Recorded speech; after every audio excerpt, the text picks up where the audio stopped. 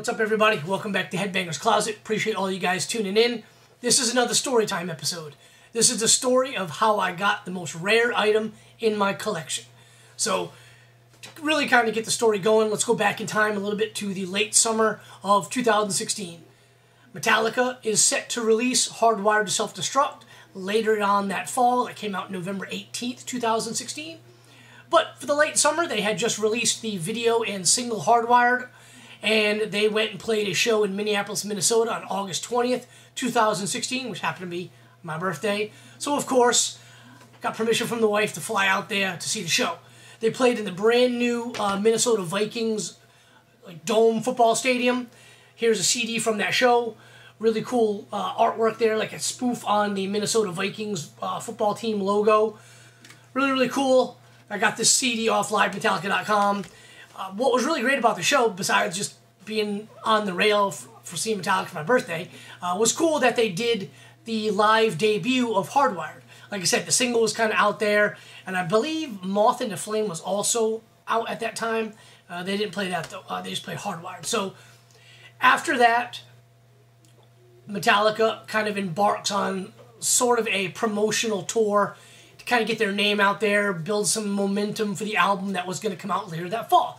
They did a couple of South American dates, full shows, South American dates in October. In September, they did like the Global Citizens Festival. They did like a TV show. They did Howard Stern, Jimmy Kimmel Live, The Tonight Show with Jimmy Fallon.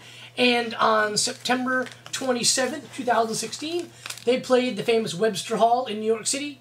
And some of these Webster Hall dates, and there's another date in Toronto they did at a club, they were sort of not last-minute announcements and then tickets, but it was like not a whole lot of turnaround between the time the show was announced, tickets going on sale, and the show happening. So I didn't even try to get tickets to any of these shows. In fact, when I came back from Minnesota, my wife was like, you know what, cool it a little bit on the Metallica stuff.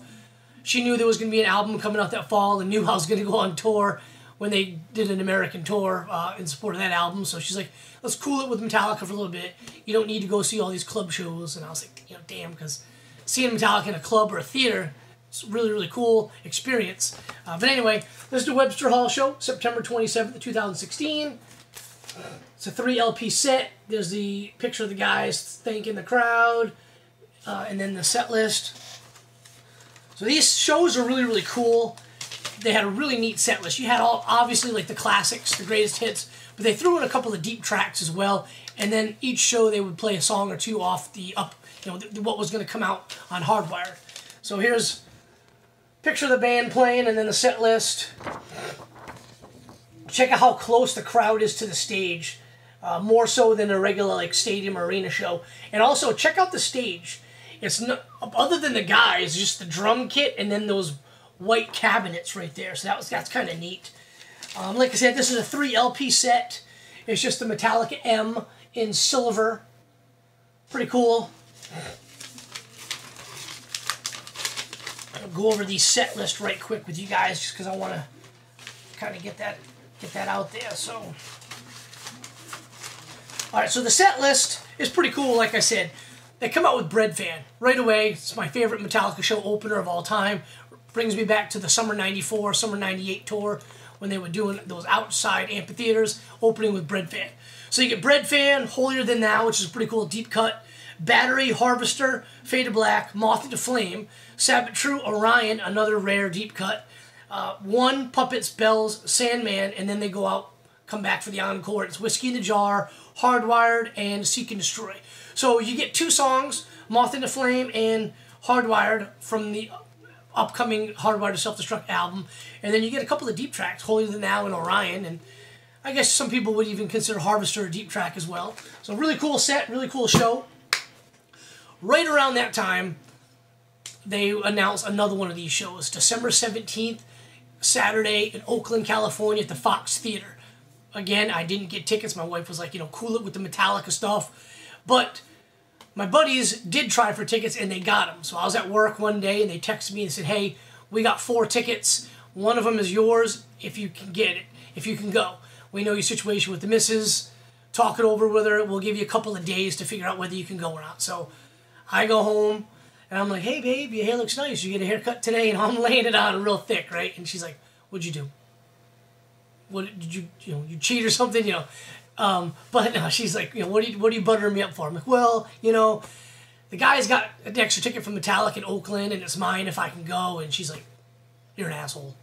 I told you to cool it on Metallica for a little bit. I was like, I know, I didn't buy the ticket, didn't even try, but they got one, and it's mine if I can go. And she's, I could tell she was feeling pretty guilty if she didn't let me go. So she's like, look, this is your Christmas gift and your next birthday gift from me. So go do it. And I was like, oh, thank you, love you, you're the best. And so I told the guys I can go, and we were really excited, go back to San Francisco, which we've been to a bunch of times, to see Metallica there in their hometown, so to speak. So we're really excited. So fast forward a few more weeks, and November 17th, the band is in the UK doing like a TV show. They play like 4 or 5 songs for the TV show. The very next day, the album comes out, November 18th, 2016.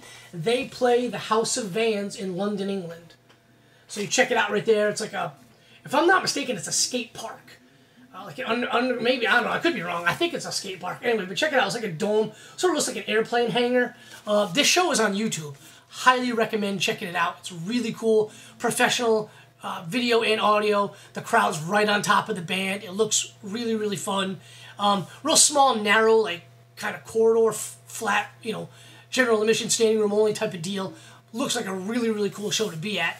And some of my buddies were there. If you look really close, and on that video on YouTube, you can see Nick Lloyd and Steve Gill in the front. So that was really cool. It's a gatefold. Check it out right there. Again, notice the cabinets, just the white cabinets and the drum kit on the stage. This is another 3 LP set. Picture of the guys in the band. Just look how close they are to the fans. And then here's the other side of the liner, really, really cool. And just like the Webster Hall, it's just the Metallica M logo, but this time it's blue. So that's really, really cool right there. Again, another 3 LP set. I'll go over the set list with you guys right quick here. Put this back in. Alright, so the set list is fairly similar. You get a couple of different songs, but just go over the different ones. You get Four Horsemen instead of Holy the Now. You get Battery instead of Harvester. But they play Atlas Rise, Moth into Flame, and Hardwired. So that's cool. You get 3 songs off the album that was come out that day. So the encore is the same. Whiskey, Hardwired, Seek and Destroy. Another really, really cool show. Highly recommend checking that out on YouTube. It's a really good watch. So comes time for me to go to Oakland for the show. We fly into San Francisco, and it's just me, Jason Garkowski, Jason Keaton, and this other guy, Dave. We're just partying in San Fran. Obviously, we got to hit Tommy's joint, the old Metallica hangout. Drink a bunch of beer there, eat, hang out just like Metallica did back in the early and mid-'80s. Go and see the famous bathroom where, they took Jason to that place to drink, see if you could hang. The famous bathroom where James, Kirk, and Lars go to kind of take a piss and see if, hey, Jason seems cool. We're going to tell him he's in the band, Kind of famous, bathroom, so obviously we had to check that out. We go to Metallica HQ. We're hanging out in front of HQ. Looking down, the loading dock area, you can see all the artwork that James had done, his graffiti and his art on the side of the wall. Kind of hoping that some people would come out and give us guitar picks, like we had heard they did during the Fillmore 30th anniversary shows, but didn't happen. But it's still cool to just be in front of HQ. It's just standard like office building looking thing. Nothing too fancy about it, but it's kind of cool to see. So we make our way to the show. Here is a picture of yours truly. Check it out. There's the marquee, Metallica, December 17th, blah, blah, blah, sold out. Really, really cool looking. Of course, I had to wear my Georgia Bulldog cap. Here's a ticket. Here's my ticket. You can't really see, but it's Oakland, so really cool. Great show. Really cool venue. Just a small-ish kind of theater. I'm going to tell you guys the set list here. I'm going to pull it up right quick. So it's a smallish type of theater. It was really cool. Kind of narrow, goes down, kind of sloped slightly down the stage, and in front of the stage is like maybe a kind of a general admission standing pit area. Then you walk up some stairs as you're going towards the bar that's in the middle of the floor, and there's a rail, and I'm right on that rail, and I'm overlooking the people that were on the pit. So I can see right over them to the stage, and just like the other shows, Webster Hall and House of Vans, nothing but the drum kit and some white cabinets on there, just real bare, small stage. They come out and they go right into Bread Fan, and honestly, I think this is the best set list out of the 3 shows or the 4 shows really. Toronto, Webster Hall, House of Vans, and this one were the 4 main theater club style promo shows they would do it. So they come out Bread Fan, Creeping Death, and Blackened. Right off the bat, 3 of my all-time favorite Metallica songs. So I'm like loving it. Like I said, I got a great stand-in room to check it out. They go into Sabbath True, Fade to Black, and Atlas Rise. That's the first song off the new album, which had already been out a little bit by this time. We had already known and loved all the songs, obviously, singing along. So it was great. Then you go to Harvester, and then you get another new one, Moth into Flame, which sounded amazing. 1, Puppets, Bells, and then Enter Sandman. Just like the other shows, they go off, they come back, the encore, Whiskey in the Jar, Hardwired, and they end with Seek and Destroy. Great show, had a blast. They go off the stage, you know, all the Metallica fan club guys, like myself, you know, all of us, the Met fam. We get together and do a group photo, and we're also buying merch. I picked up this t-shirt. It's got the Oakland Fox Theater right there in the picture. It just says Oakland, California, and the date. These were the city-specific t-shirts that we would see later on when they would do the Hardwired World Tour. So, pretty cool. Didn't really see anything else other than that merch. Did see a couple of show posters on the wall, which was really, really cool, but I didn't see any for sale. The show poster, since the show was in Oakland, it was basically a new take on the 1991 Day on the Green promo poster, which I actually have that poster. It's tucked away somewhere because it's huge and it's in a really large tube. I haven't framed it yet, but here it is. This is it. So basically, this is see Queensryche and Faith No More and Metallica, 1991 Day on the Green. It's the snake coming out of the water, going around the Golden Gate Bridge. And that's the 1991 Day on the Green show poster. So pretty cool. So this was like a new spin on that poster. So pretty cool, but I didn't see any for sale. So said our goodbyes, flew home. To this day, I've seen 71, maybe 72 Metallica shows, and this Oakland Fox Theater show was one of the best, easily in the top 5 or 6 all-time Metallica shows I've seen. It was that great of a show. Such a cool, intimate setting. Reminded me a lot of the Fillmore 30th anniversary shows in 2011. So really enjoyed that one. So about 3 or 4 weeks later, I get a text from my buddy, and he's like, hey, shoot me your address. I got something I want to send you. And he's a fellow Metallica collector, and you know, I sent him my address, and I don't hear anything. In fact, I kind of forgot all about it. And about 2 months later, so we're talking like early summer, really, maybe like late spring, early summer of 2017, I come home from work, and there's a huge box, you know, UPS package by the front door. So I go grab it. It's pretty big, and it's pretty darn heavy. So I'm like, you know, it's addressed to me. I'm like, what the hell is this? Open it up, and I'm like, holy crap. So my buddy had known how much I wanted that poster and had sent me one. Here it is. It's fully framed. It came fully framed. He framed it with glass and everything. Hold on, let me turn off the monitor. We cinematography here, guys. We're not professionals. Here it is. Just like that Day on the Green, it's the snake coming out of the water by the Golden Gate Bridge. It says Metallica, and I don't know with the reflection if you can see or not, but it says December 17, 2016, Fox Theater, Oakland, California. And there's the Halo on Fire, which is obviously one of the songs off Hardwired, so that's a pretty cool new modern touch to that old style show poster from 91. Really, really cool. It's pretty damn heavy. It's thick glass, matted obviously with the black matted background with a little bit of white matting in there as well. Looks really, really cool.